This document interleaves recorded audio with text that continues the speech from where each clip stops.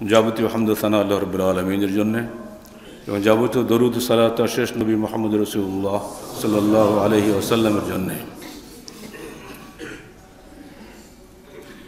দীর্ঘ 15 বছর পরে সিলেটের মাটিতে পা দিয়ে ইতিমধ্যে দেশ বিখ্যাত তাকওয়া মসজিদে খুতবা দেওয়ার সুযোগ পেয়ে আল্লাহ পাকের শুকরিয়া আদায় করছি, আলহামদুলিল্লাহ।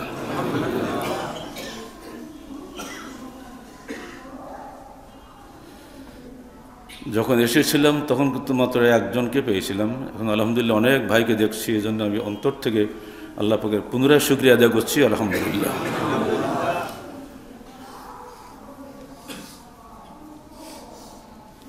আসুন আমরা একটু পিছন দিকে চলে যাই, আমাদের জন্মের ইতিহাস। এই পৃথিবীতে আগে আবাদ করত জিনেরা। জিনেরা মারামারি কাটাকাটি করে নিজেদের ধ্বংস নিজেরা ডেকে আনে, ফলে আল্লাহ পাক তাদেরকে উঠিয়ে নিয়ে এখানে মানব বসতি স্থাপন করেন। এই প্রসঙ্গে আল্লাহ পাক নিজে সূরা বাকারা 30 আয়াত থেকে বেশ দীর্ঘ বর্ণনা করেছেন, প্রায় 1 রুকু ব্যাপী। যারা ধারণা করেন মানুষ হলো বানরের আওলাদ, এর সম্পূর্ণ বিপরীত কথা কোরআন বলছে। মানুষ শুরুতে মানুষই ছিল, কখনোই ব্যাঙ থেকে আস্তে আস্তে বানর হয়ে মানুষ হয় নাই। আজ পর্যন্ত পৃথিবীর আনাচে কানাচে লক্ষ লক্ষ বানর আমরা দেখতে পাই, কোনো বানর কিন্তু মানুষ হয়নি, কোনো মানুষ কিন্তু বানর হয়নি। ডারউইনের বিবর্তনবাদ এবং ক্রমবিকাশবাদ সম্পূর্ণ একটি উদ্ভট কল্পনা বিলাস মাত্র, জ্ঞানীদের কাছে এর কোনোই মূল্য নাই। কিন্তু তবু নাস্তিক্যবাদী অন্তর যারা লালন করেন তারা এটাকে ধরেই বসে আছেন যে আমরা একসময় বানর ছিলাম। আর সেই বানরের সিলেবাস বাংলাদেশের স্কুল কলেজ ইউনিভার্সিটি পর্যন্ত চলছে। 2014 সাল থেকে মাদ্রাসা সিলেবাসে ঢোকানো হয়েছে। যারা তাহরিকের পাঠক আছেন তারা দেখছেন এর বিরুদ্ধে আমাদের লেখনে যাচ্ছে 8ম সংখ্যা ব্যাপী। অতি সত্তর একটা বই আকারে আমরা ছেড়ে দেব। মাননীয় প্রধানমন্ত্রীর কাছে আমরা লিখিত চিঠি আকারে দিয়েছি, আপনি অতি দ্রুত এই বানরবাদ পরিত্যাগ করে মানুষকে মানুষ হওয়ার শিক্ষা দিন। মানুষ কখনই বানর ছিল না। দুর্ভাগ্য দেশের জ্ঞানীগুণীরা এগুলি করছে, তারা যে কারা ধরা যায় না। কিন্তু একজনকে আমি ধরেছি, বিমানের পাশে সিট পড়েছিল, সালামও করেনি, তো ওটা বানর। আমারই বিশ্ববিদ্যালয়ের দর্শনের প্রফেসর, আমি তাকে ভালোভাবে চিনি, আমার সিনিয়র। আমি যখন নওগাঁ কারাগারে, তখন তার বক্তব্য পত্রিকা আসলো যে মানুষ আল্লাহকে সৃষ্টি করেছে, আল্লাহ মানুষকে সৃষ্টি করেনি, আল্লাহ বলে কিছুই নাই। তৎকালীন সময়ের শ্রেষ্ঠ রাজনৈতিক দলের সেক্রেটারি বয়ান দিলেন, মানুষের বাক স্বাধীনতা আছে, উনি বলতেই পারেন, তাই বলে কি তোমরা খেপে গেলে হবে? খেপা গেল না। তাদেরই রাজত্ব চলছে। বাংলাদেশের শতকরা 1% লোক বানরবাদে বিশ্বাসী নয়, এরপরও আমরা বানরের বাচ্চা। এর বিরুদ্ধে কোরআন বলে দিচ্ছে, ইতিহাস তুলে ধরেছে।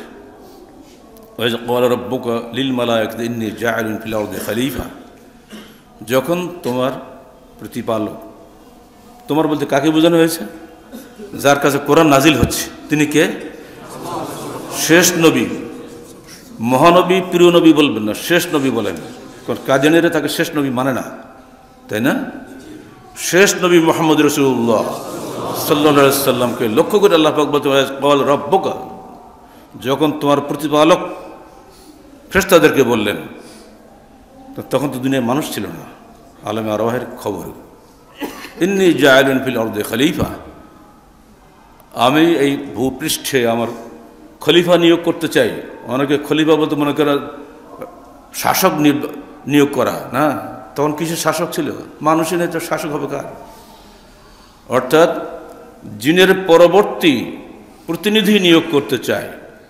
তো জিন সম্পর্কে শ্রেষ্ঠদের ধারণা তো আগে থেকে ছিল, সেজন্য তারা পরামর্শ বৈঠকে জবাব দিলেন, নাহানু আতাজআলু ফীহা মা ইউফসিদু ফীহা ওয়া ইয়াসফিকু দিমা, আপনি কি এই জমিনে আবার আরেক দলকে বসাইতে চান যারা এখানে ফাসাদ সৃষ্টি করবে, ওয়া ইয়াসফিকু দিমা, রক্তারক্তি করবে? অথচ নাহানু সাব্বিহু বিহামদিকা ওয়া নুকাদ্দিসু লাক, অথচ আমরাই আপনার তাসবিহ তেলাওয়াত করছি এবং আপনার পবিত্রতা ঘোষণা করছি, আবার ওদের কি দরকার, আবার তো মারামারি করবে। আল্লাহ পাক কি জবাব দিলেন? ইন্নী আ'লামু মা লা তা'লামুন, আমি যা জানি তোমরা তা জানো না। আসলে জানবে কেমন করে? ভবিষ্যৎ খবর রাখে নাকি? ভবিষ্যৎ খবর তো আল্লাহ নিজে রাখেন। সে খবরটা কি? এরপরেই যখন শয়তানের প্ররোচনায় পড়ে আদম হাওয়া জান্নাত থেকে বেরিয়ে গেলেন, কোরআনের ভাষাটা আপনার ধরিয়ে দিই। আল্লাহ বলছেন, কুলনা হাবিতু মিনহা জামিয়ান ফাম্মা ইয়াতিয়ান্নাকুম মিন্নি হুদান ফামান তাবিআ হুদায়া ফালা খাউফুন আলাইহিম ওয়ালা হুম ইয়াহজানুন ওয়াল্লাযীনা কাফারু ওয়া কাযযাবু বিআয়াতিনা উলাইকা আসহাবুন নার হুম ফিহা খালিদুন। আদম, তোমরা সবাই জান্নাত থেকে নেমে যাও। বেরিয়ে যাও অনুবাদ কিন্তু ভুল। বেরিয়ে যাও কথাটা আসছে ইবলিসের ক্ষেত্রে, উখরুজ মিনহা, বেরিয়ে যাও তুমি জান্নাত থেকে। বেরিয়ে যাও আর নেমে যাও অর্থ এক হলেও কিন্তু সেন্স এক নয়, ঠিক না? কত আদরের ভাষা। আদম, তোমরা নেমে যাও, ভয়ের কারণ নাই। ফাম্মা ইয়াতিয়ান্নাকুম মিন্নি হুদান, যখন তোমাদের কাছে আমার পক্ষ থেকে কোনো হেদায়েত আসবে, ফামান তাবিআ হুদায়া, যারা আমার সেই প্রেরিত হেদায়েতের অনুসরণ করবে, ফালা খাউফুন আলাইহিম, তাদের কোনো ভয়ের কারণ নাই, ওয়ালা হুম ইয়াহজানুন, তাদের কোনো চিন্তার কারণ নাই। কিন্তু ওয়াল্লাযীনা কাফারু ওয়া কাযযাবু বিআয়াতিনা, কিন্তু যারা আমার প্রেরিত হেদায়েতকে অস্বীকার করবে এবং এটাকে মিথ্যা মনে করবে, ফাউলাইকা আসহাবুন নার হুম ফিহা খালিদুন, তারাই হবে জাহান্নামের অধিবাসী এবং সেখানে চিরদিন থাকবে। এই যে পরীক্ষা, এইখানে যে মানুষের সঙ্গে পশুর পার্থক্য, গরুকে ডানে বলে ডানে যায়, বাম বলে বামে যায়, মানুষ কিন্তু তা যায় না। বরং শয়তান আল্লাহর কাছে ওয়াদা নিলে, আল্লাহ তুমি আমার হায়াত লম্বা করে দিলে তা আমি কিন্তু তোমার বান্দাদেরকে পথভ্রষ্ট করব। আল্লাহ বললেন, তুমি যত পারো করো, কিন্তু ইল্লা ইবাদানাল মুখলাসিন, আমার যারা মুখলাস বান্দা তাদেরকে তুমি কিছুই করতে পারবে না। আল্লাহর এই চ্যালেঞ্জ কিন্তু কিয়ামত উষার উদয়কাল পর্যন্ত অব্যাহত থাকবে। মা কানা লিল্লাহি লিয়াযরাল মুমিনিন হাত্তা ইয়ামিজাল খাবিসা মিনাত তাইয়্যিব। আল্লাহ বলছেন, খবিস এবং তৈয়ব, পবিত্র এবং অপবিত্রের পৃথক না করা পর্যন্ত আল্লাহ ছাড়বেন না কাউকে। এটা পরীক্ষা। আমরা যারা বসে আছি, আমরা পরীক্ষার হলে বসে আছি। পরীক্ষা দিয়ে যে বান্দা আল্লাহর ইবাদত করে, অর্থাৎ ইচ্ছাকৃত ইবাদত, স্বেচ্ছাকৃত ইবাদত আল্লাহর কাছে খুবই প্রিয়, আর বাধ্যগত ইবাদত প্রিয় নয়। গরু ছাগল এরা বাধ্যগত ইবাদত করে, পশুরা, মানুষ ছাড়া যত প্রাণী সব আল্লাহর বাধ্যগত ইবাদত করে। কিন্তু মানুষ, আল্লাহ পাক তাকে স্বাধীনতা দিয়েছেন অবিশ্বাসী হওয়ার এবং বিশ্বাসী হওয়ার, কাফের হওয়ার এবং মুমিন হওয়ার। ইচ্ছাকৃতভাবে যখন আমরা ইবাদত করব, ভালো মন্দ বাছাই করে চলব, সেই বাছাইকৃত ভালোটাই কিন্তু আল্লাহর কাছে সবচেয়ে প্রিয় এবং তার নেকি সবচেয়ে বেশি। বেশি হতে এমন বেশি যে ফেরেশতাদেরকে ডিঙিয়ে আমার নবী, শেষ নবী মুহাম্মদ রাসূলুল্লাহ সাল্লাল্লাহু আলাইহি ওয়াসাল্লাম মেরাজে চলে যাওয়ার সৌভাগ্য অর্জন করেছিলেন। সেখানে যে আল্লাহর সঙ্গে কথোপকথন করার সৌভাগ্য মানুষের মধ্যে শুধু বলবো না, প্রাণী জগতের মধ্যে মাত্র একজনই পেয়েছেন, তিনি আমার আপনার প্রিয় নবী মুহাম্মদ রাসূলুল্লাহ সাল্লাল্লাহু আলাইহি ওয়াসাল্লাম। আল্লাহ পাক চ্যালেঞ্জ করছেন, ইয়া মাশারাল জিন্নি ওয়াল ইনসি ইন ইসতাতা'তুম আন তানফুযু মিন আকতারিস সামাওয়াতি ওয়াল আরদি ফানফুযু লা তানফুযুনা ইল্লা বিসুলতান। হে জিন এবং ইনসান, যদি তোমাদের ক্ষমতা থাকে তাহলে আসমানের এই আসমান এবং জমিনের সমস্ত পর্দা পেরিয়ে তোমরা চলে যাও, কোশ্চিন কালাও পারবে না, কোশ্চিন কালাও পারবে না ইল্লা বিসুলতান, শক্তি ছাড়া, কর্তৃত্ব ছাড়া। শক্তি কার হাতে? আল্লাহর হাতে। আলা লাহুল খালকু ওয়াল আমরু, আল্লাহর হাতেই সৃষ্টি, তার হাতেই নির্দেশ। তিনি নির্দেশ দিয়েছেন বলেই আসমানের সব দরজা খুলে গেছে, আল্লাহ রসুল মেরাজে চলে যেতে সক্ষম হয়েছেন। অন্য কারো পক্ষে এটা সম্ভব হয়নি, হবেও না কোনো কালো। তাকে নিয়ে তিনি সব দেখলেন যে দেখো, এই দেখো জাহান্নাম, এই দেখো জান্নাত, এই অবস্থা, এই অবস্থা। এর প্রত্যক্ষদর্শী কেবল তিনি। এজন্য আমার রসুলও ঠিক একই কথাই বলেছেন মৃত্যুর আগে। ওহদের কবরস্থানগুলো জিয়ারাত করে এসে তিনি মসজিদে বসলেন, সেখানে যে তিনি বললেন, মেম্বারে বসে, দেখো আমি যা দেখেছি তোমরা তো দেখোনি, আমি যা জানি তোমরা তো জানো না। যে আল্লাহ রসুল আপনি কি দেখলেন? আমি একটু আগেই জান্নাত ও জাহান্নাম দেখলাম। আমি দেখলাম আমার উম্মতের এই অবস্থা, সারা পৃথিবী একদিন আমার উম্মতের শাসনে একত্রিত্বে চলে আসবে। মাশারিকে হওয়া মাগারিবে হওয়া প্রাচ্য পাশ্চাত্য সবই চলে আসবে।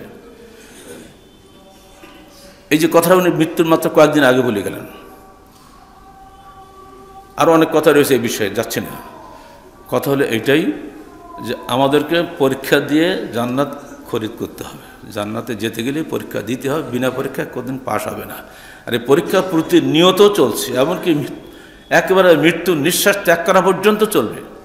যাকে বান্দা ওই সময় শিরক করে কিনা, লাউলা আখখারতানি ইলা আজালিন করিব লা সাদ্দাকা ওয়া আকুম মিনাস সালিহিন, আসনা করে না? আল্লাহ একটু যদি সময় দিতে তাহলে আমি সাদাকা করতাম এবং আমি তোমার সৎকর্মশীল বান্দাদের অন্তর্ভুক্ত হতে। একটু যদি সময় দিতে, বান্দার সময় পাবে না। আমরা সবাই এতই ব্যস্ত, ডানিবাগ তাকানোর অবকাশ নেই। এই ব্যস্ততার মধ্যে কখন যে আমার জীবনের শেষ স্টেশন চলে আসবে এটা আমি কিন্তু টের পাচ্ছি না। কারণ নিঃশ্বাসে যিনি মালিক তিনি খবর রাখেন। আমরা প্রতি সেকেন্ডে 3 লক্ষ কিলোমিটার বেগে আমার মৃত্যুর চূড়ান্ত ঠিকানা দেখে এগিয়ে যাচ্ছি। আলোর গতি কত? 1 সেকেন্ডে 3 লক্ষ কিলোমিটার না, এটা 1,86,000 মাইল বলা হয়। আলোর গতি জীবনের গতি যদি আমরা ওটার সঙ্গে মিলাই, সেকেন্ড যদি হিসাব করি, টিক টিক টিক টিক হচ্ছে না ভিতরে, ডাক্তার সাহেব মাপে না সে মিনিটে কয়েকবার হার্টবিট হচ্ছে। একটা হার্টবিটকে যদি আপনি 1 সেকেন্ড ধরেন, ওটা যদি আলোর সঙ্গে মিলান, তো আমরা প্রত্যেক মানুষ যারা এখানে বসে আছি প্রতি সেকেন্ডে আমরা মৃত্যুর দিকে এগিয়ে যাচ্ছি না, চূড়ান্ত ঠিকানা সেখানে না। অথচ আমি খুব ব্যস্ত, এটা করতে হবে সেটা করতে হবে, ব্যস্ততার শেষ নাই, কিন্তু আল্লাহর ইবাদত করার সুযোগ নাই। ইয়া ইবনে আদম তাফাররাক লি ইবাদাতি, হে, এটা হাদিসে কুদসি, হে আদম সন্তান আমার ইবাদতের জন্য ফারেগ হও, অবসর হও। যদি না হও তাহলে তোমার দুটা হাত আমি ব্যস্ততা দিয়ে ভরিয়ে দেব, কখনই তোর অভাব আমি মোচন করব না। আর যদি আমার জন্য তুমি ফারেগ হও, অবসর হও, তাহলে তোমার সমস্ত ব্যস্ততা আমি মিটিয়ে দেব, তোমার আর অন্তর সচ্ছলতা দিয়ে ভরে দেব। এটা হাদিসে কুদসি, আল্লাহর ওয়াদা। একটু পরীক্ষা করে দেখেন, আমাদের বাপদাদারা তারা আমাদের চেয়ে অনেক সুখী মানুষ ছিলেন, কিন্তু তারা জীবনে বিল্ডিং বাস করেনি। এবারে সিলেটের ডানিবাগ তাকাচ্ছে খালি বিল্ডিং আর বিল্ডিং, হাই রাইজ বিল্ডিং। 15 বছর আগে সিলেটে এরকম ছিল না। অথচ এখন আপনাদের খুঁজেই পাওয়া যাবে না। যদি বলে একটু বসেন, বসবেন না, বাবা ব্যস্ত মেলা, তাতে শেষ করুন। তার মানে কি এত সুখী মানুষ এত ব্যস্ত কেন? আরামসে ঘুমাবেন না, সুখী কেউ নাই, এতই ব্যস্ত। যত দিন যাচ্ছে ততই ব্যস্ততা বাড়ছে। ওইটা লক্ষ্য করেই হাদিসে কুদসিতে আল্লাহ পাক নিজেই বলছেন, ইয়া ইবনে আদম তাফাররাক লি ইবাদাতি, হে আদম সন্তান আমার ইবাদতের জন্য ফারেগ হও, অবসর হও। যদি হতে পারো তো তোমার সমস্ত ব্যস্ততা আমি মিটিয়ে দেবো, তোমার হৃদয়ের জগৎকে সচ্ছলতা দিয়ে ভরে দেবো। আর যদি ব্যস্ততা তোমার শেষ না হয়, আমার জন্য যদি সুযোগ না দাও, তাহলে তোমার এত ব্যস্ততা বাড়িয়ে দেবো যে তুমি নিঃশ্বাসে ফেলার সময় পাবা না। সেটাই হচ্ছে পরীক্ষা। এই পরীক্ষার হলে আমরা আছি, কখন শেষ ঘন্টা বাজবে আমরা জানি না। ওই প্রথম কথাটা খালি মনে রাখেন, ফামান তাবিয়া হুদাইয়া ফালা খাউফুন আলাইহিম, যে ব্যক্তি আমার প্রেরিত হেদায়েতকে অনুসরণ করবে তার কোনো ভয়ের কারণ নেই। আল্লাহ রসুল একদিন বসে আছেন, ফজরের পরে সবাইকে বয়ান দিচ্ছেন। জনকে সাহাবী বললেন, হে আল্লাহ রসুল, এটা তো মনে হচ্ছে ফাইন্না মাওয়াজাত মুওয়াদ্দিইন, এটা কোনো বিদায় গ্রহণকারী নসিহত মনে হচ্ছে, যেন আপনি দুনিয়াতে বিদায় হয়ে যাচ্ছেন। ফাওসিনা, আপনি আমাদেরকে আরও বেশি উপদেশ দিন। তখন তিনি বললেন, দেখো ফামান ইয়াইশ মিন বাদি আলাইকুম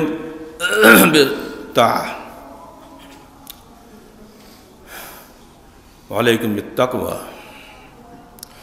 তোমাদের উপরে সবচেয়ে বড় কাজ হলো আল্লাহ ভীতি অর্জন করা এবং তোমাদের উপরে আমিরের আনুগত্য করা।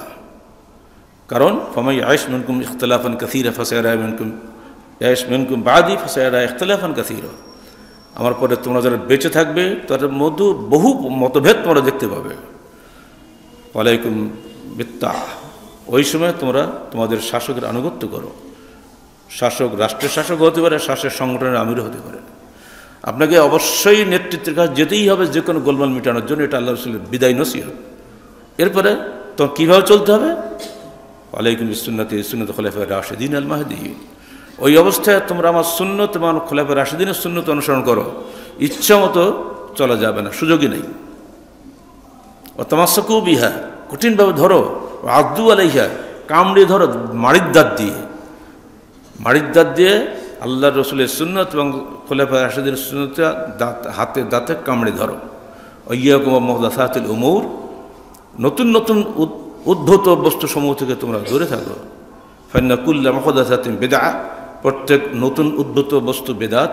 ও কুল্লু বিদআতিন দালালা, প্রত্যেক বেদাতই পথভ্রষ্টতা।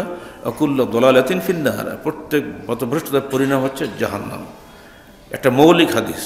এবার আসেন সাহাবা কেরামের জীবন দেখেন। দুই সাহাবী ঝগড়া করেছে, বিচারকে চলে গেল আল্লাহ রসুলের কাছে। হে আল্লাহ রসুল, এই অবস্থা আমাদের মধ্যে ঘটেছে, খুব সমস্যা, বলো কী ব্যাপার। একজন বলল, আমার উপরের জমিওয়ালা পানি ছেড়েছে, আমার জমি ভিজিয়ে দিয়ে নিচের জমিতে পানি যাচ্ছে, এখন আমার জমি তো নষ্ট হয়ে যাচ্ছে, আমি চাই আমার জমিটা আগে সেচা হোক।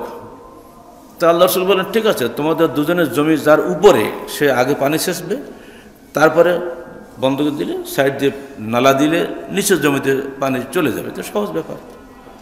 তো নিচের জমিওয়ালা বলছে, ও ওটা আপনার ফুফাতো ভাই বলে এই বিচার করলেন? আস্তাগফিরুল্লাহ, নাউযুবিল্লাহ। তখন আল্লাহ পাক, এটা আল্লাহ রসুল তো ধৈর্য ধরলেন, কিন্তু আল্লাহ পাক ধৈর্য ধরেন নেই, এই আয়াত নাযিল হয়ে গেল।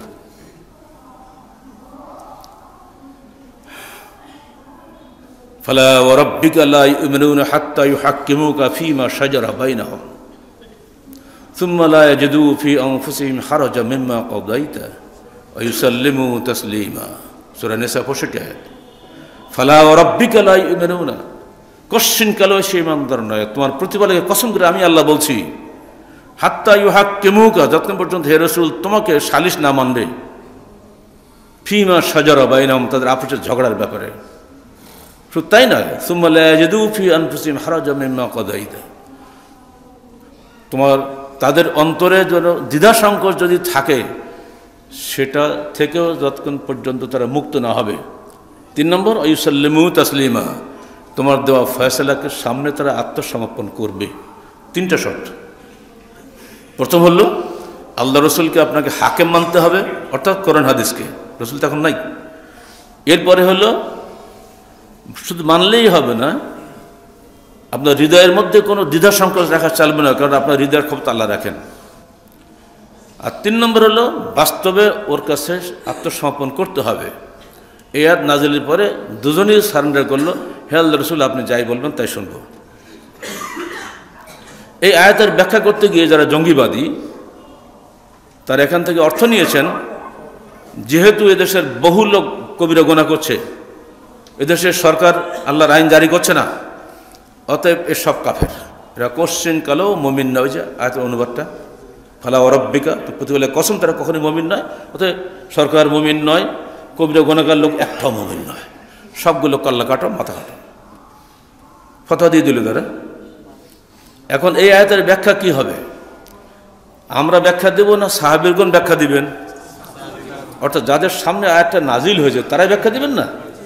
রাইসুল মুফাসসিরিন আব্দুল্লাহ ইবনে আব্বাস বলছেন, এর অর্থ হলো লা ইস্তাকমিলুনাল ঈমান, তারা কখনোই পূর্ণ ঈমানদার নয়। ঈমানদার নয় তা নয়, কাফের নয় ওরা, কিন্তু পূর্ণ ঈমানদার নয়। এই কথাটা কিন্তু জঙ্গিবাদীরা মানে না। এই ভুল ব্যাখ্যা করে দেশের বহু ছেলে জীবন নষ্ট হয়ে গেছে, বহু মহিলার জীবন নষ্ট হয়েছে। আপনার সিলেটের সূর্য দীঘল বাড়ি তো কালাড হয়ে গেছে, ওটাও কিন্তু ওরা আহলেহাদিসের সন্তান ছিল, শুধু বুঝের গোলমালের কারণে। কোরআন বুঝতে হবে হাদিস দিয়ে, আপনার ব্রেন দিয়ে বুঝলে হবে না। হাদিস এসেছে তো কোরআনকে বোঝানোর জন্যই তো আসছে। তবে মানুষ ছিল আলাইহিম, তোমার কাছে আমি কোরআন নাজিল করেছি এই জন্য যে জনগণের কাছে তুমি ব্যাখ্যা করে দেবে। ব্যাখ্যাটা তো আমার রসুল, আর রসুলের ব্যাখ্যাটাই তো হাদিস। তার ব্যাখ্যা হচ্ছে এই, তারা পূর্ণাঙ্গ ঈমানদার নয়। প্রমাণ নেন, ওই বাদী বিবাদী দুজন ব্যক্তি, তারা কিন্তু কাফের বা মুনাফিক ছিল না, দুজনে জলিল কদর সাহাবী। নাম বলবেন না, আপনাদের কাছে খারাপ লাগবে, দুজনে বদরি সাহাবী। আর শুনবেন, বদরি সাহাবী সম্পর্কে হাদিস কি আসছে? বদরি সাহাবীদের সকল গুনাহ মাফ, মাগফুরুল, একদম এরকম পরিষ্কার হাদিসের বুখারী শরীফে। সেই বদরি সাহাবীর দুজনের মধ্যে গোলমাল লাগাতে কিন্তু এই আয়াতটা নাজিল হয়েছে। তো ওই বদরি সাহাবীদেরকে আপনি কাফের বলবেন নাকি? ওদের রক্তকে হালাল বলবেন? ফতুল বারি আপনাকে পড়তে হবে, হাদিসের সারাহা যেগুলো আছে সেগুলো দেখতে হবে, তবে ব্যাখ্যাটা পাবেন। আমরা এগুলো বলে দিয়েছি সবাইকে। ফলে আলহামদুলিল্লাহ এখন জঙ্গিবাদ বাংলাদেশে অনেক অনেক কিন্তু কমে গেছে। সরকার ক্রেডিট নিচ্ছে আমরা আমাদের কঠোর শাসনের জন্য কমে গেছে, যে না, ইমানদাররা ইমানি কথায় দমে যায়, গুলির ভয় তারা করে না। মুসলমান জীবন দেবে কিন্তু ইমান দেবে না। তাকে বুঝাতে হবে যে বাবা তোমার একটা ব্যাখ্যাটা ভুল হচ্ছে। মুসলমান খালি রসুলের কথা শোনে, কোনো ব্যক্তির কথা তকাই করে না। রসুল বলছে এর ব্যাখ্যা এই, হাদিস বলছে এর ব্যাখ্যা এই, সাহাবী কি বলছেন ব্যাখ্যা এই। অতএব এর অর্থ এটা না যে মানুষ সব কেটে সাফ করে ফেলল। তো কবিরা গুনাহ করেন এমন কোন মানুষ আছে না বাংলা? আমরা যারা বসে আছি, আমরা জীবনে কোনো কবিরা গুনাহ করিনি, মিথ্যে কথা বলিনি কখনো, ওয়াদা খেলাফ হয়নি কখনো। তো কবিরা গুনাহ তো আমরা সবাই করি, সব কাল্লা কাটবো নাকি? তো মুসল্লি হবে কিনা মুসল্লিরা? তো মহা বিপদ, ইমাম সাহেব তো কল্লা কাটা হয়ে যাবে, তো কারো পাতায় থাকবে না। এই ব্যাখ্যা দিয়ে বহু মুসলমানের আকীদা নষ্ট করা হয়েছে। এরপরে আসেন,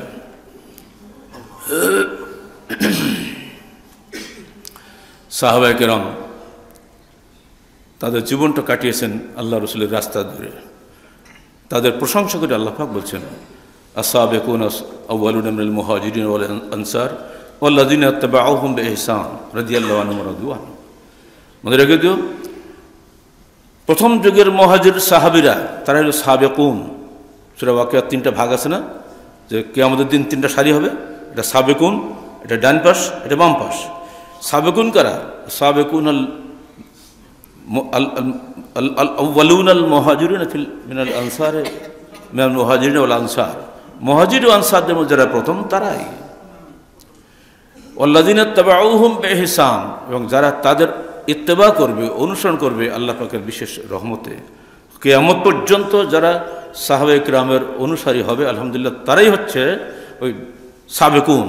কিয়ামতের দিন আল্লাহ পাক মেহেরবানি করে তাদেরকে সামনের লাইনে দিতে পারে, অথবা না হলে ডান পাশে তো অন্তত হবে। শর্ত হলে আপনাকে সাহাবায়ে কিরামের রাস্তা ধরতে হবে।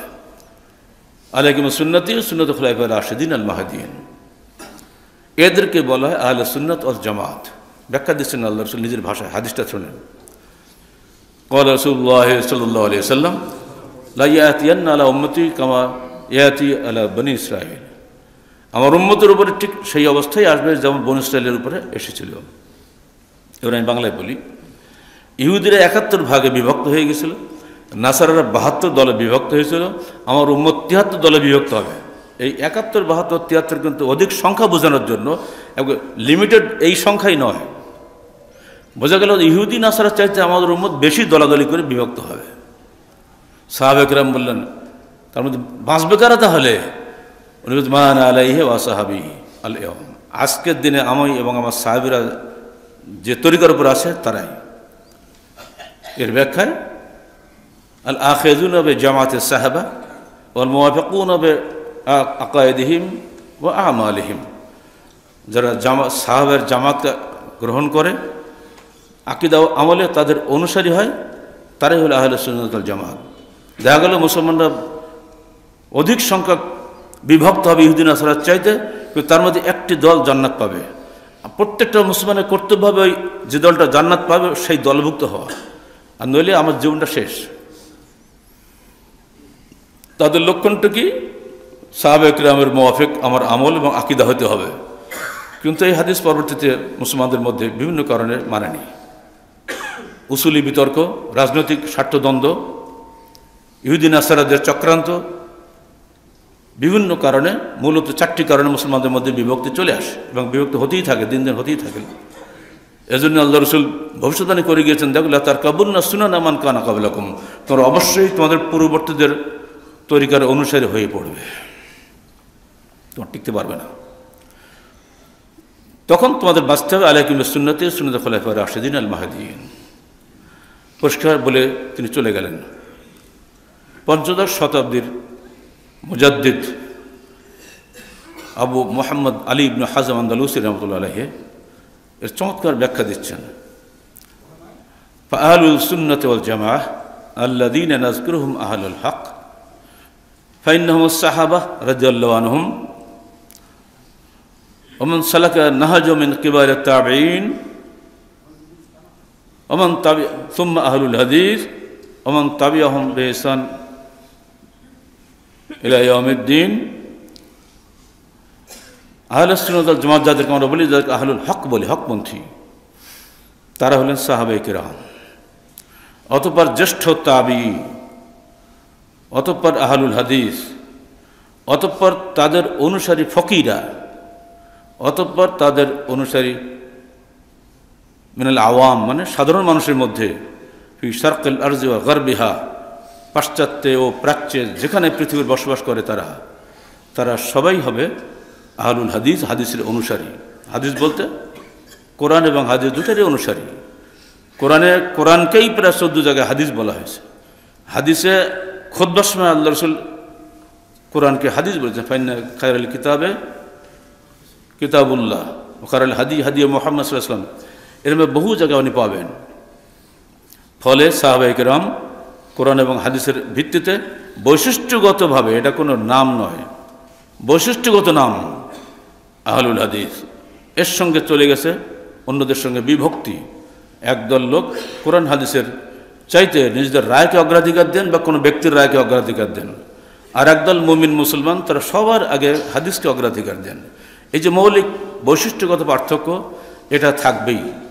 এই 73 ফেরকা যেহেতু হবে, সবাই আমরা মুসলমান, কিন্তু এর মধ্যে ফেরকা নাজিয়া তারাই হবে যারা নিজেদের জীবনের সর্বক্ষেত্রে কোরআন ও সহিহ হাদিসের অনুসরণ করেন এবং সেটা করে চলার জন্য মানুষকে উদ্বুদ্ধ করেন। এইভাবে তারা ঐক্যবদ্ধভাবে জামাতবদ্ধভাবে জীবনযাপন করেন। একদিন সাহাবায়ে কেরাম বসে আছেন, তো তারা বলাকাও করছেন, তাই তো যদি এমন একটা আয়াত নাজিল হইতো যে ওইটা পালন করলে আমরা জান্নাতে যেতে পারি। আল্লাহ রসুল ঘর থেকে কথা শুনতে পেয়েছেন, উনি বেরিয়ে এলেন। এই তোমরা এই কথা কে বলছিলে? রাবি হচ্ছেন আব্দুল্লাহ বিন সালাম, প্রখ্যাত সাহাবী, যিনি ইহুদি থেকে মুসলমান হয়েছিলেন। ইহুদিদের তিনি লিডার ছিলেন বলা যায় আলেমদের। উনি বলেন, হে আল্লাহ রসুল, আমরা এই কথাগুলি বলছিলাম, শুনে রাখো তোমাদের আলোচনা আল্লাহ শুনেছেন, আল্লাহ পাক তোমাদের জবাবে এই সূরাটা নাজিল করেছেন। কোন সূরা? সূরা সফ। ইন্নাল্লাহা ইউহিব্বুল্লাযীনা ইউকাতিলুনা ফী সাবিলিহি সাফফান কাআন্নাহুম বুনিয়ানুম মারসুস, ৪র্থ আয়াত। আল্লাহ পাক নিশ্চয়ই ভালোবাসেন তাদেরকে যারা আল্লাহর পথে সংগ্রাম করে, সাফফান সারিবদ্ধভাবে, কাআন্নাহুম বুনিয়ানুম মারসুস সীসা ঢালা প্রাচীরের ন্যায়। এই আয়াত শুনে সাহাবী আব্দুল্লাহ ইবনে রাওয়াহা, যুবক সাহাবী, দাঁড়িয়ে উঠে বললেন, আমি যতদিন দুনিয়ায় বেঁচে থাকবো এই আয়াতের উপরেই আমি আমল করব। আলহামদুলিল্লাহ তিনি এটা আমল করেছেন। তার মৃত্যুকালীন ঘটনা অত্যন্ত উৎসাহব্যঞ্জক কিন্তু মর্মান্তিকও বটে। তবুকের যুদ্ধ হচ্ছে 8ম হিজরিতে। আল্লাহ রসুল বললেন, দেখো খ্রিস্টান বাহিনী মুসলিম উম্মাকে নিশ্চিহ্ন করার জন্য বিশাল সেনাবাহিনী নিয়ে ফিলিস্তিন সীমান্তে মওজুদ, তোমাদেরকে যুদ্ধে যেতে হবে। সবাই মওজুদ।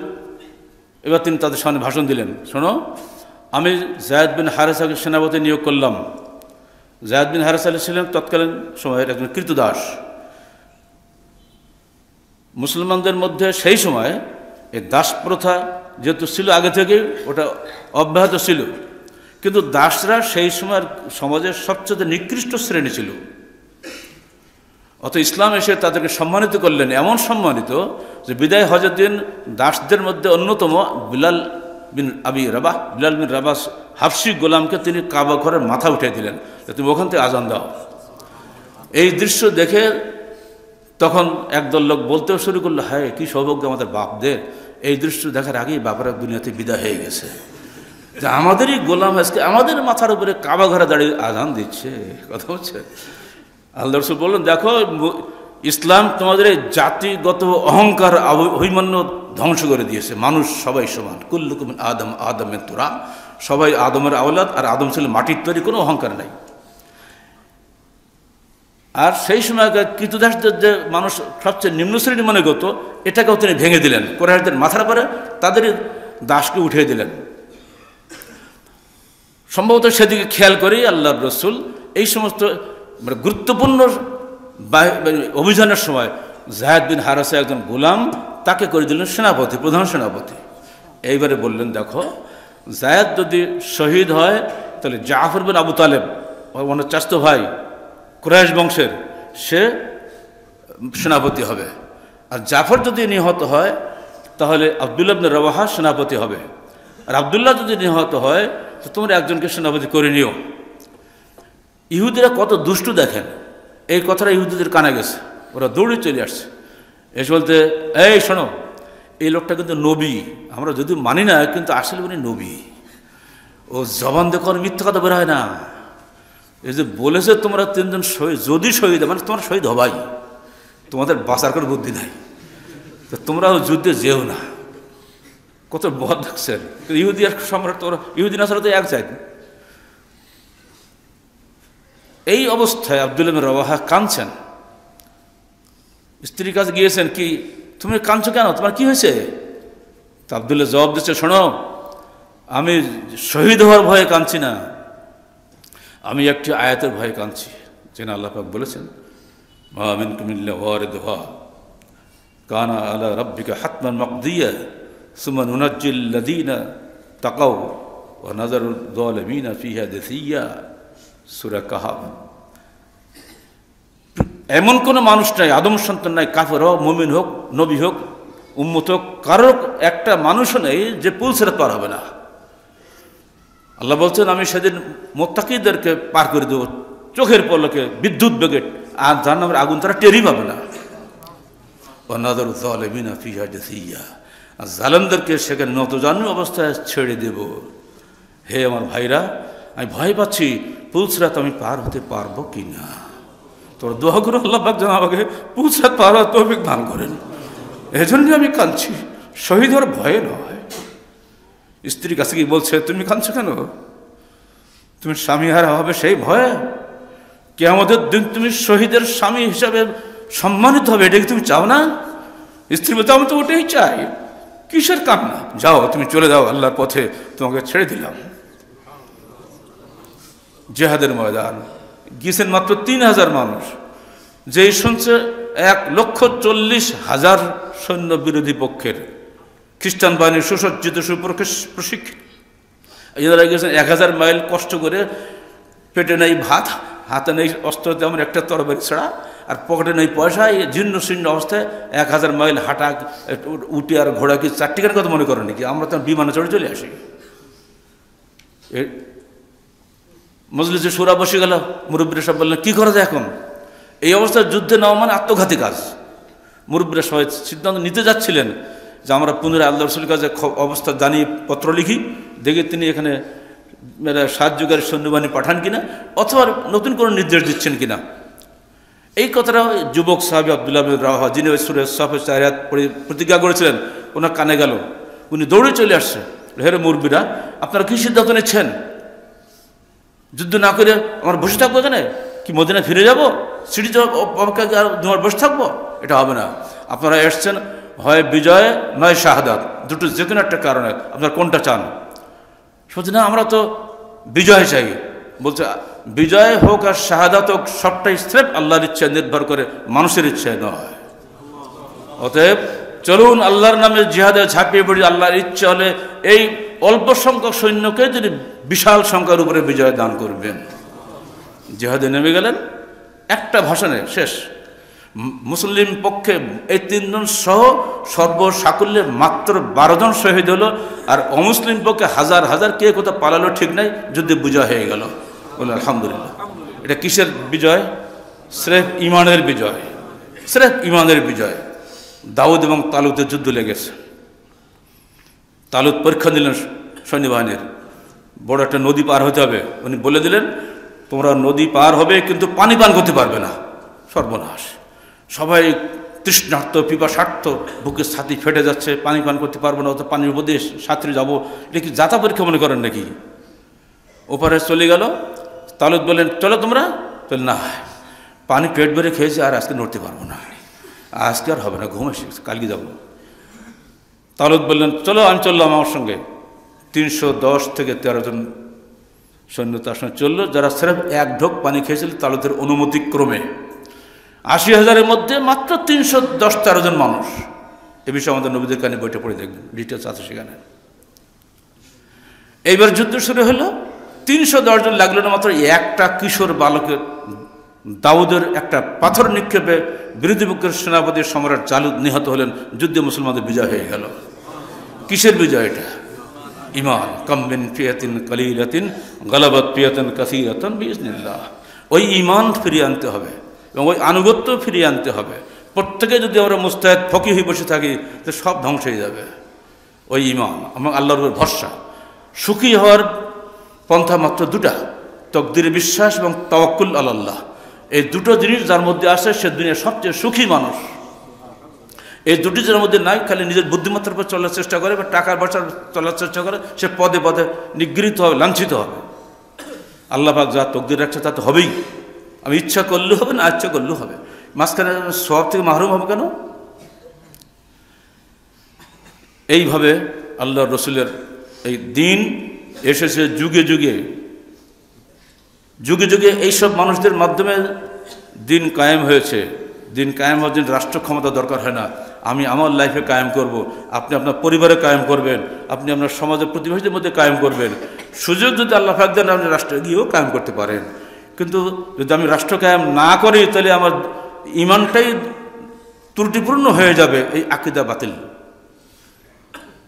অধিকাংশ নবী তার জীবনে রাষ্ট্র ক্ষমতা পান নাই। দাউদ, সুলাইমান আর আমাদের রসুলকে বাদ দেন তো কটা নবী পাবেন? 1,24,000 নবীতে সবকে ব্যর্থ ছিলেন নবী ছিল নাকি? এই আর একটা ধোঁকা দিয়ে, রাজনীতির সুরসুরি দিয়ে বহু মুসলমানকে ইমান থেকে দূরে সরিয়ে নিয়ে যাওয়া হয়েছে। ইমানের পূর্ণতার জন্য জরুরি হলো নিজের সাধ্যমতো কাজ করা। আল্লাহ পাক কোনো বান্দাকে সাধ্যের অতিরিক্ত বোঝা চাপিয়ে দেন নাই। এইটাই রসুলের জমানা থেকে চলে আসতেছে। যারা এগুলো চালিয়ে আসছেন তাদের ইতিহাস অনেক লম্বা, কিন্তু তাদের ইতিহাসটা নির্যাতনের ইতিহাস। তাদের ইতিহাসে কোনো আরাম নাই। আল্লাহ রসুলের পরে সাহাবে কেরাম চলে গেছেন। সাহাবে কেরামের পর থেকে দিনে দিনে আপনারা ইতিহাস তো অনেকেই জানেন, তবে এগুলো আমাদের কাছে খুবই বলতেও আনন্দ লাগে। এই জন্য ধরে নেন যে 4 ইমামের কথা আমরা বলি, যাদের নাম দিয়ে আমরা মজাব বানাইছি না, দলাদলি করে বেড়াচ্ছি। উনি হানাফি, উনি সাফি, উনি মালিক, আর বাবার ওর সাথে সম্পর্ক নেই, হানাফির সঙ্গে বিয়ে শাদী হবে না, কথাবার্তা বলা হবে বা সব মানে হানাফি মানে গোল্লা গেছে। জি না, এগুলো আমরা করি স্যার দলবাজি। সে দলবাজি নাই, অথচ তারা কি করেছেন তাদের কথা আমরা জানি না। খুলে 4টে বক্তব্য শোনেন। বয়সের দিক দিয়ে আবু হানিফা হলেন বড়, ওনার জন্ম 80 হিজরিতে, মৃত্যু 150 হিজরিতে। এরপরে শাফি রহমতুল্লাহ আলাইহি, তার জন্ম 150 হিজরিতে, মৃত্যু 204 হিজরিতে। এরপরে ইমাম আহমদ বিন হাম্বল, তার জন্ম 241 হিজরিতে, মৃত্যু 261 হিজরিতে। এরপরে ইমাম মালিক রহমতুল্লাহ, তার জন্ম 79 হিজরিতে, মৃত্যু 193 হিজরিতে। এই যে 4 জন মানুষ, তাদের জীবনটা কীভাবে কেটেছে? সেরকম নির্যাতন। আবু হানিফা রহমতুল্লাহ আলাইহিকে জেলখানা হিসেবে বিষ দিয়ে হত্যা করা হয়নি। ইমাম শাফিকে রাজদরবারে বের করে দেওয়া হচ্ছে। আর তিনি যাওয়ার সময় বলছেন, কাদ আসবাহাত নফসি তাতুকু ইলা মিসরি আতুকু ইলা মিসরি আম আতুকু ইলা কাবরি। আমি আজকে রাজদরবারে বেরিয়ে যাচ্ছি মিশরে, জানি না আমি মিশরে এসেছি না আমার কবরে যাচ্ছি, মানে রাস্তা মেরে দেবে। ইমাম আহমদকে 28 মাস জেল খাটানো হয়েছে। প্রতিদিন থেকে 1খানা রুটি দেওয়া হয়তো পিটানো হয়েছে তাকে। অথচ যেদিন তিনি বের হলেন সেদিন সমস্ত বাগদাদের রাস্তা বন্ধ হয়ে গেল। 1,60,000-এর মতো সেদিন তার জানাজায় অংশগ্রহণ করেছিল। এই দৃশ্য দেখে 20,000 ইহুদি মুসলমান হয়ে গেল। অথচ দুনিয়া তারা কিচ্ছু পায়নি, খালি মায়ের আর মায়ের। ইমাম মালিক বিন আনাস তাকে ডাকা হলো, হে ইমাম মালিক, এই ফতোয়া দেন, কি নেকায় মতো জায়েজ করতে হবে ঠিকা বিবাহ। আপনি থাকেন লন্ডনে, সিলেট থাকবেন 1 মাস, একটা মেয়েকে একখান শাড়ি দিয়ে বিয়ে করলেন 1 মাস, এটা করে ঠিকা বিবাহ। আপনার ছেলেরা ইউনিভার্সিটি পড়ে, যুবক মানুষ, বাবা কয় বিয়ে দেওয়া ঠিক নাই, একটা মেয়ের সঙ্গে লাইন ঘাট করে তাকে দিলে একখান শাড়ি, বাস হয়ে গেল ঠিকা বিবাহ। এটা করলে নেকায় মোতা, এটা শিয়াদের মধ্যে নাকি এখনো চালু আছে। এই নেকায় মোতা প্রথম দিকে জায়েজ ছিল, কিন্তু মক্কা বিজয়ের দিন আল্লাহ রসুল কিয়ামত পর্যন্ত হারাম করে দিয়ে গেছেন।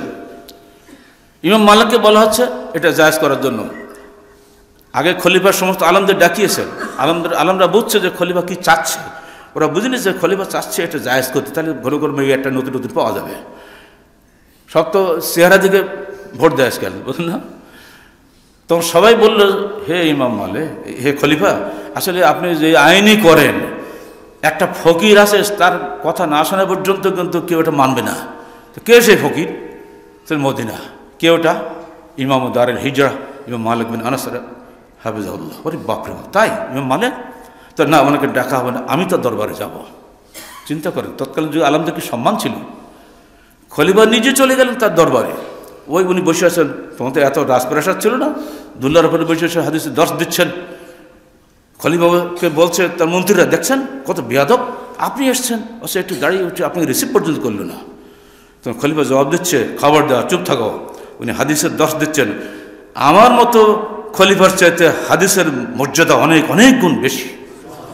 উনি হাদিসের দর্শ দিচ্ছেন মাটিতে বসে, আমি মাটিতে বসে পড়ো, তোমরা আমার সঙ্গে মাটিতে বসে পড়ো।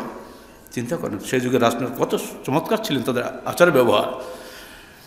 দাস শেষ, এবার সামনে চলে গেছে এক থলি স্বর্ণ নিয়ে উপহার, তারপরে কথা। কি কথা? আমি আপনার মজহাবকে রাষ্ট্রীয় মজহাব হিসেবে চালু করে দেব, এটা আপনার সম্মতি আছে কিনা? অসম্ভব, আমি বহু হাদিস জানি না, অত আমি এটা মানুষের চাপিয়ে দিতে রাজি নই, আপনি খবরদারি কাজ করবেন না। নিরাশে হয়ে গেল। এবারে প্রসঙ্গ এসে গেল এরপরে যে এক ফতোয়া জায়েজ করতে হবে। তো বলা হলো না, উনি যদি জায়েজ না করতে জায়েজ হবে না, সমস্ত রাষ্ট্রের আলমরা যদি একমত হয়ে যদি বলে জায়েজ, আর উনি যদি বলে এটা না জায়েজ, এ কিছু মানুষ মানবে না। তো তাই নাকি? রাজধানীতে ডাকিয়ে আনা হলো, এইবারে তাকে বলা হলো, উনি বলে আমি কোশ্চেন করে এটা পারবো না। তারপর যা হওয়া শুরু হলো মার। একটা পেট খারাপ উটনির লেজের নিচে তাকে ঝুলিয়ে দিয়ে তার দেহটার উপরে সারা রাস্তায় পাতলা পায়খানা নাকে মুখে পড়তেছে, আর বাগদাদের রাস্তা দুপাশে নারী পুরুষ সবাই এই দৃশ্য দেখছে আর চোখে পানি ফেলছে। আর উনি বলছেন, ইয়া আহলা বাগদাদ মান ইয়ারিফনি ফালিয়ারিফনি ওয়া মান লাম ইয়ারিফনি ফাআরিফু আন্নি ইন্নী আনা মালিক ইবনে আনাস ইন্নী লা উজিজু নিকাল মুতাআক্কাতু। তোমরা যারা আমাকে চেনো তারা চেনো, ইয়া যারা আমাকে চেনো না তারা শুনে রাখো, আমার নাম মালিক ইবনে আনাস, আমি কোশ্চিন কালেও নেকার মতাকে জায়েজ করতে পারবো না। তার নামে ওরা মজহাব বানাচ্ছে, তারা জীবন দিয়ে তার দিনের পক্ষে কাজ করে গিয়েছেন। প্রত্যেকেই বলেছেন, ইমাম আবু হানিফা রাহমাতুল্লাহ বলেছে, যা সাখাল হাদিস ও ফাহুয়া মাযহাবি। ইমাম শাফি বলছেন, যা রাআইতুম কালামি ইউখালিফু কালাম রাসূলিল্লাহ সাল্লাল্লাহু আলাইহি ওয়াসাল্লাম ফাদরু বিকালামি ইলাল হায়াত। যখন তোমরা দেখবে সহিহ হাদিস, মনে রাখবে ওটাই আমার মজহাব। কে বলছেন? ইমাম আবু হানিফা রাহমাতুল্লাহ। যারা আমরা আছি, আমরা কি সহিহ হাদিস মানে? সহিহ হাদিসের বুকের উপর হাত বাঁধা কথা আছে, সহিহ হাদিসের রফাদান করার কথা 450 হাদিস রয়েছে, আপনি মানছেন না কেন? সহিহ হাদিসে 8 টাকা তারাবি আছে, 20 তারাবি কোথাও নাই, আপনি কেন মানেন না?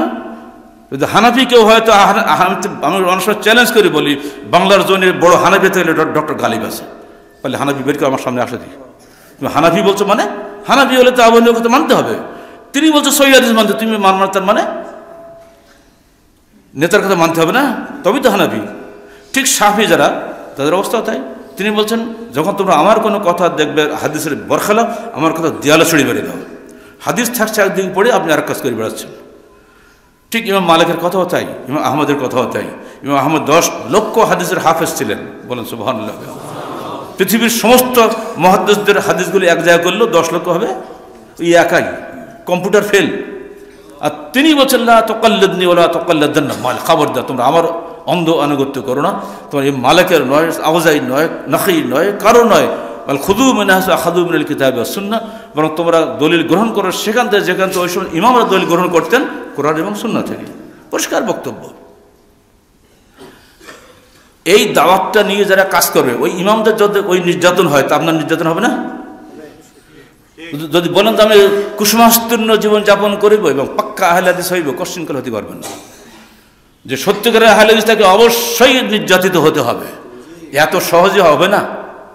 আদর্শিক বিরোধ এখানে, আমাকে জান্নাতুল ফেরদৌস যেতে হবে, আমাকে অবশ্যই ফেরকা নাজিয়াভুক্ত হতে হবে।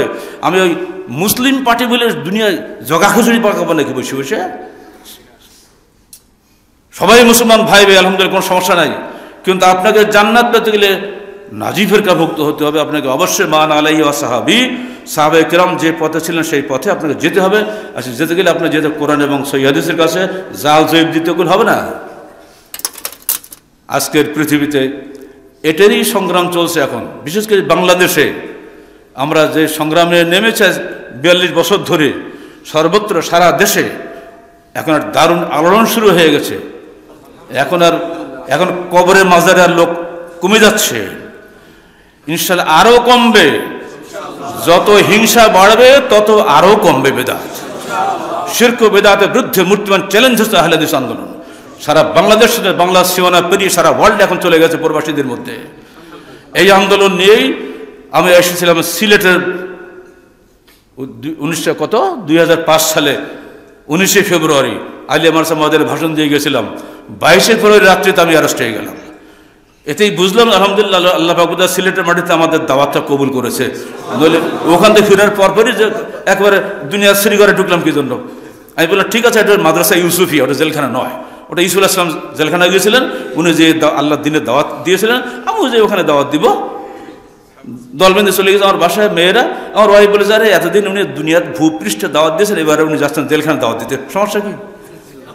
আলহামদুলিল্লাহ বড় কাজ হয়েছে। সবার প্রতি আমাদের অ্যাপিল, দলীয় চিন্তারই সংকীর্ণতা নিয়ে আমাদেরকে বিচার করবেন না। আমরা দলবাজি ভাঙার লোক, দলবাজি করা লোক না। আমাদের কাজ হলো কোরআন এবং সহিহের পক্ষে মানুষকে ঐক্যবদ্ধ করা, এবং অবশ্যই যারা ঐক্যবদ্ধ হবে তারাই হবে সেই লা তাযালু তায়িফাতুম মিন উম্মতি যাহিরিন আলাল হক। আল্লাহ রাসূল বলেছেন কিয়ামত পর্যন্ত আমার উম্মতে একটা দল থাকবে, তারা হকের উপর দৃঢ় থাকবে, তারা কোনো অবস্থাতেই এর বাইরে যাবে না।